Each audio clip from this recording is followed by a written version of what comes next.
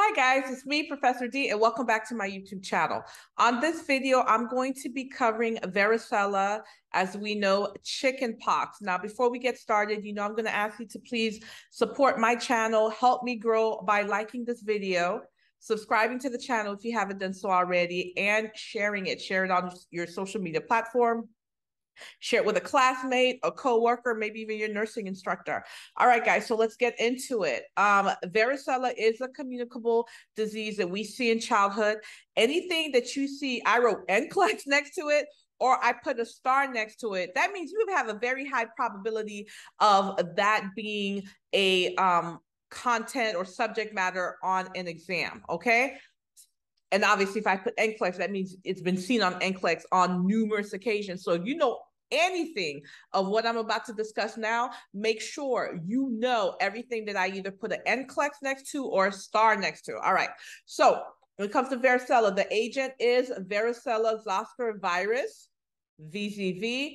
How's it transmitted? You absolutely need to know this. NCLEX has asked about this time and time again. By direct contact, droplet, airborne spread, and contaminated objects. Out of all of that, you better know droplet, airborne, okay?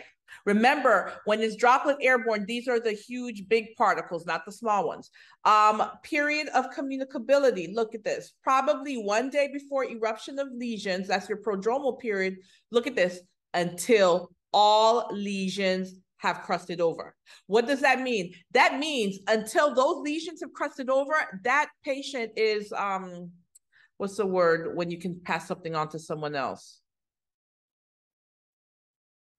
Tell me in the comment section, guys. I'm having a brain fart, but you know what I mean. Contagious, there we go. That person is contagious. Until those lesions are crusted over, so if they're still oozing, they are still contagious, all right? Now, let's take a look at the clinical manifestation. So during that prodromal period, remember, that's about a day before the lesions even erupt. Patient can have a slight fever. They may feel malaise. They may feel anorexia the first 24 hours. They're going to have a rash that's highly pruritic. So that rash is going to be very, very itchy to them. Okay. It begins as a macule, rapidly progresses to papule, and then vesicle surrounded by erythematous base and becomes umbilicated and cloudy, breaks easily, and forms crust. Just the keynote, guys, usually, not all the time, but mostly when you see that word vesicle, you know we're dealing with something that is viral.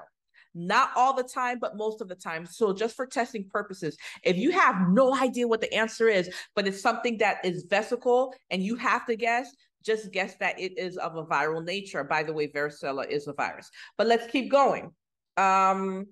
Constitutional signs and symptoms: fever, irritability from the pruritus. Why? Because this is so itchy. This patient's going to want to scratch themselves. Matter of fact, they're going to want to scratch themselves so much, you're going to have to put mittens on them or something to protect their skin, because what happens, it's so itchy and they're scratching themselves so much, they cause the skin to open up. And now they can have a secondary bacterial infection from this viral infection, because now the skin is no longer intact and it's a perfect environment for bacteria to get inside the patient's body and start to grow.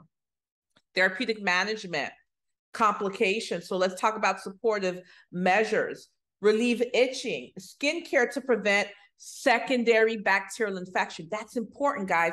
That's how the patient with chickenpox ends up getting a bacterial infection, because remember, chickenpox itself, it's of a viral nature, but they're scratching themselves so much, they cause an opening in their skin, and now bacteria has gotten into that opening and they have a bacterial infection. Specific antiviral agent, acyclovir, vir as in a virus, right? Antiviral agent acyclovir or valacyclovir for children at high risk. Now, preventative, childhood immunizations. Guys, you know the primary form of prevention is education and immunization. So the best form of prevention is make sure that that child gets their immunization, they get their chickenpox vaccination. Care management, you're going to maintain standard airborne and contact precautions if hospitalized until all lesions are crusted. Why? Because until those lesions have crusted, they are still contagious. You're going to keep the child in home away from susceptible individuals until the vesicles have dried, usually about a week after the onset of the disease. You're going to provide skincare. We want to make sure that that patient's not scratching themselves, that they can't possibly cause themselves to have a secondary bacterial infection. You're going to keep the child cool. Remember, one of the things that this patient may have is a fever. You want to keep them cool, decrease the number of lesions, lessen the itchiness, the pruritus. Keep them occupied, try to distract them with toys, games that they can play on their own. Take a look at this, oatmeal. Using oatmeal or baking soda baths can help minimize that pruritus that they're going to experience. Teach a child to apply pressure on the pruritic areas rather than scratching. So instead of going like this and scratching the area, right, you can teach them to pat or just to place pressure on it, kind of to help relieve the itching without risking them getting a secondary bacterial infection. Look, I put a star next to this, but honestly, I should have NCLEX next to this, because this is something else that's been seen on NCLEX a whole lot. You better know. Avoid the use of aspirin. Why? Because it's associated with possible Raynaud's syndrome. Okay, this viral infection that the patient has, you give them aspirin, they can have Raynaud's syndrome, and we have to be careful with that. So you're going to avoid it at all costs. This is what that patient will look like. They're going to have, excuse me, that rash all over, but predominantly, you're going to see it on the trunk, right? That's where it's going to be, thick is not the word I'm looking for. That's where you're going to see them the most, and they'll be more sporadic in the extremities. Here's another one.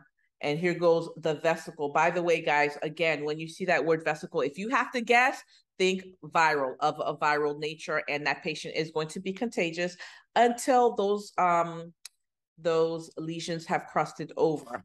I think, let me take a look. Yep. And that is your chickenpox in a nutshell. Those are the most important things you guys need to know about varicella and the care for that patient with chickenpox. Number one, it's always easier to prevent than to treat. So let's do that primary prevention of education and immunizations. Please, guys, support me. Comment in the video what you thought about this video, engage with me in the comments, like the video, subscribe to my channel if you haven't done so already. Tell somebody else about my channel. Don't forget I have audio lessons available for you on my website, nexusnursinginstitute.com.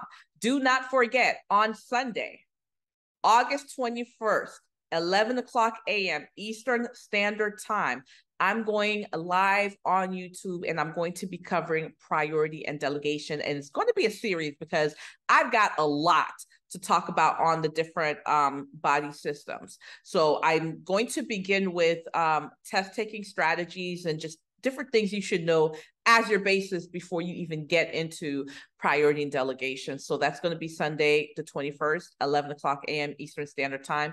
Please tell your classmates about this. Is a free event, guys.